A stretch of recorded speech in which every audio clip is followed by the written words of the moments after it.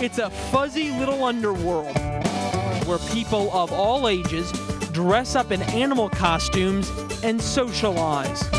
Coloradan furs tend to be very gentle, very get together in a park and hang out. But now the arrest of a self-proclaimed furry accused of sexually assaulting a young boy is raising serious questions about what this strange but expanding club is actually all about.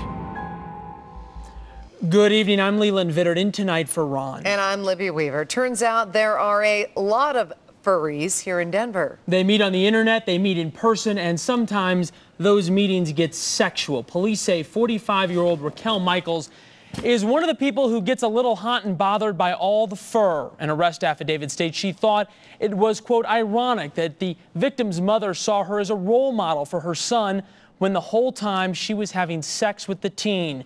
The two met at a gathering a lot like this, with both victim and suspect dressed up in costume.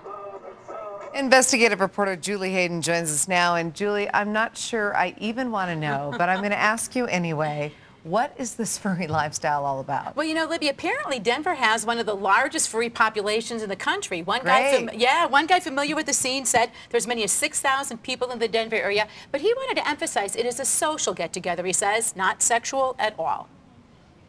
It's not sexual. In its nature, it's just like any other meetup, common interest group. Most of Brandon DeVito's friends are furs. He admits it's weird, but says don't blame a furry lifestyle for this woman's alleged sexual assault of a teenage boy. That specific dynamic has been going on for decades. The Fort Collins mom, Richael Michels, met the 16-year-old through a common interest in fur gatherings.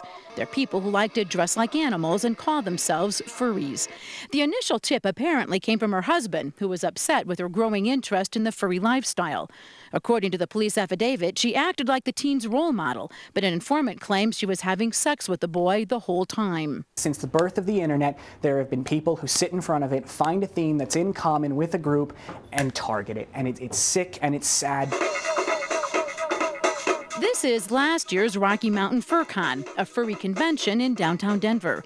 DeVito says it's one of the largest in the country. It is a group of people who feel they don't fit in with the norm, so they express themselves in a group mentality through using fur as a medium. They adopt an animal persona and wear fur suits. It's harmless. They're so harmless. It's such a good-natured group of people. Strange? Yes. But he says that's all in the eye of the beholder. It's no weirder than a 50-year-old man putting on a Klingon costume. You know, it's an equal level of strange.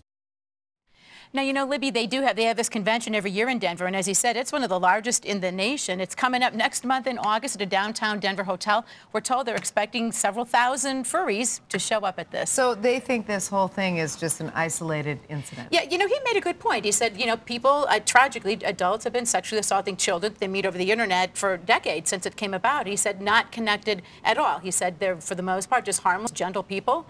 You know, this is just an unfortunate, obviously tragic situation. Okay, Julie, thanks. Thanks.